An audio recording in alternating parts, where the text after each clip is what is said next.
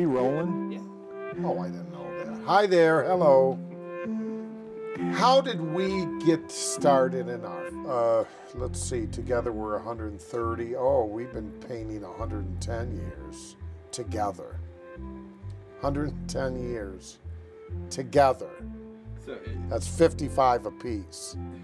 And then some. Before high school, we spent probably, what, 4 years at the art museum in their afternoon classes on Saturday.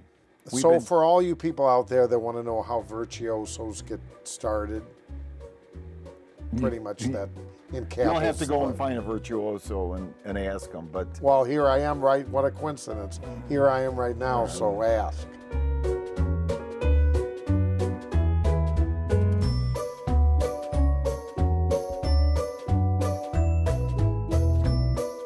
We really are inspired by plenty of different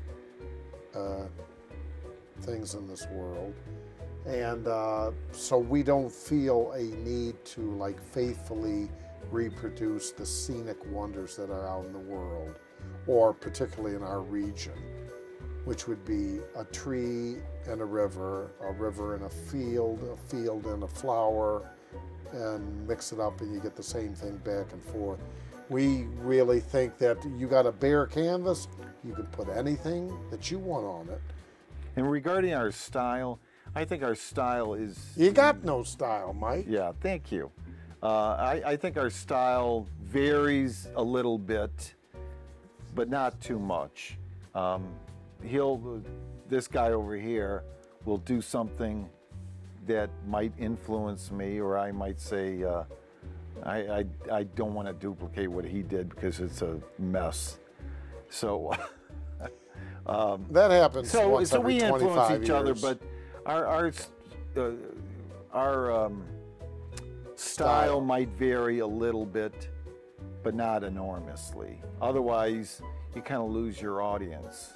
But I don't think that really troubles me, apart from my brother, because if I morph into some style that really pleases me and it's entirely different than everything else I've done, it's like I'll just head in this direction on this particular painting.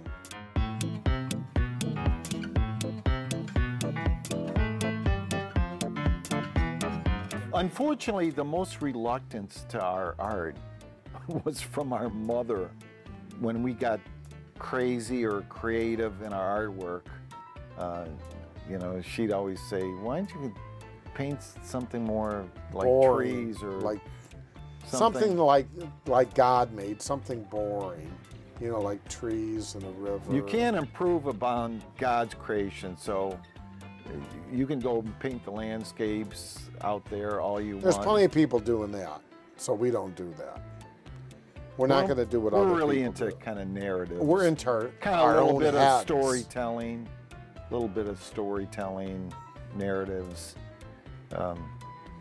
It's a lot more exciting to me. People will occasionally call us or come up to us and tell us how wonderful and grand and magnificent, and how they'll cry about how great we are.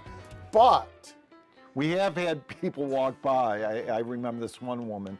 I was standing back in the crowd, and she kind of walked up with her friend. She goes, her friend said to her, "Hey, look, Mr. Atomic's work." She goes, "Oh, I've seen that already. Let's move on."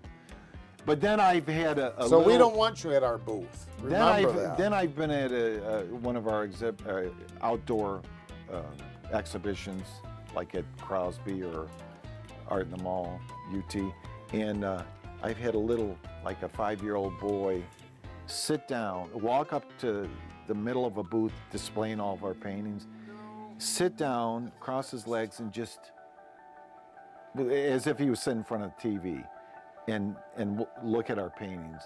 And I'll never forget when he did that. I was so moved. You know, when a record plays on the radio and it lasts 3 or 4 or 5 minutes, and people like it. What are you talking about? And people like it, they listen for the duration of the song. So if you can capture somebody for 3 or 4 or 5 minutes with your painting, then you really accomplished something. As a musician. You aren't supposed to, you know, I mean, if somebody stands in front of a painting for an hour, then that's wonderful, that's great. And then they should purchase and take it home, because then it some starts... paintings have an awful lot to say, some not so much, like his. Some not so much. But, you know, I'm happy if I can capture somebody's attention for 3 or 4 or 5 minutes on one painting.